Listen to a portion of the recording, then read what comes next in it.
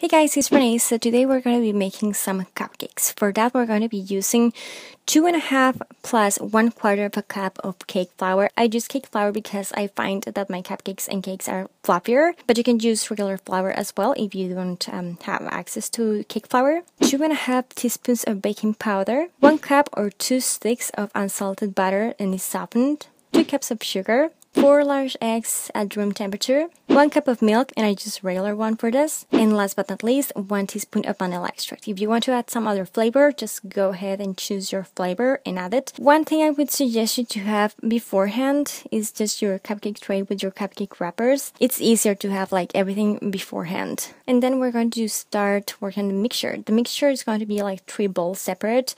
The first one is going to be mixing flour with baking powder. You're going to stir and then sift it and then set aside. So that's it for that bowl. So the second one is going to be the mixture between the butter. We're going to be mixing the butter for around 5 minutes. You're going to see it changing from really yellow to yellow, but really light yellow, and until it's creamy. You're going to mix that for about 5 minutes, and then you're going to add the sugar. Once you add the sugar, you're going to mix again until you have like this kind of sand looking mixture. And then to add, you're going to be adding 1 egg at a time.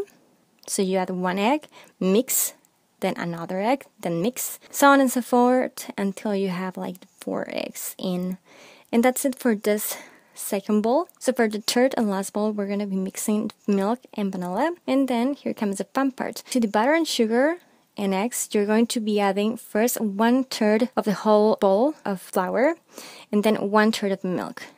Then mix until everything is incorporated. Don't overbeat it because then your cupcakes are going to be like super dense, and we don't want that. Actually, we want them to be fluffy and rich in flavor. And then once that's done, you're going to be adding from what's left of your 2 bowls. You're going to have like half of what you have in there. So half the mixture of dry ingredients and half the mixture of your wet ingredients. And then beat until everything is incorporated. Don't forget to be scraping down the sides as you go. And then the rest goes in. So in total, you're going to be kind of mixing it 3 times. So just don't overbeat each time you add dry and wet ingredients. At the end, I usually just beat with my spatula without using my mixing bowl because I feel like you can really get deep down your bowl without over mixing.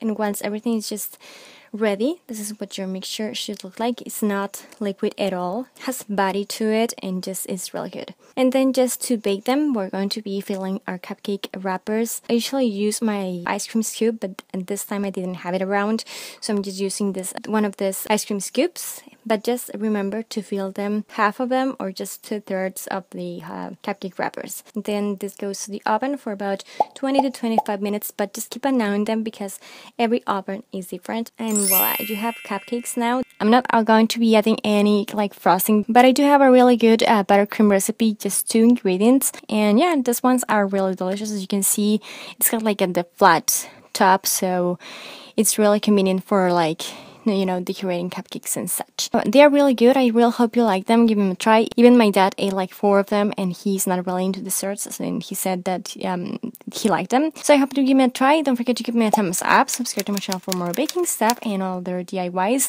Don't forget to visit my channel where I have a lot of stuff already. Share it. So thank you for watching, and I'll talk to you later. Take care. Bye guys.